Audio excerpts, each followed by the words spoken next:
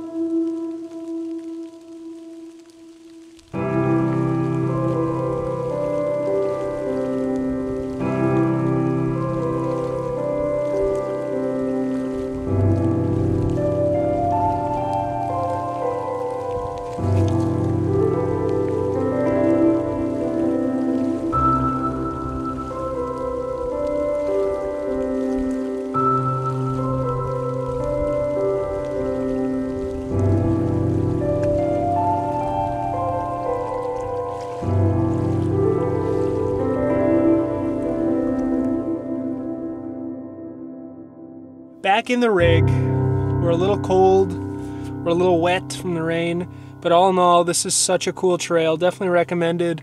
You can cross the street here and go to another trail that's public land, and that's kind of like the secret spot for me, at least. I'm sure there's other cool stuff, but I want to explore Little John Island, which is just past Cousins Island. The only thing I don't like is that the main street going down Cousins Island is like right next to the trail sometimes, so there's a lot of like heavy trucks that go by, and it can kind of take you out of that nature feel. But other than that, everything else is really cool. There's so many different varieties of terrain, and it's all fairly easy to traverse. You get the cool bridge, you get nice, forest walks with beautiful fall colors.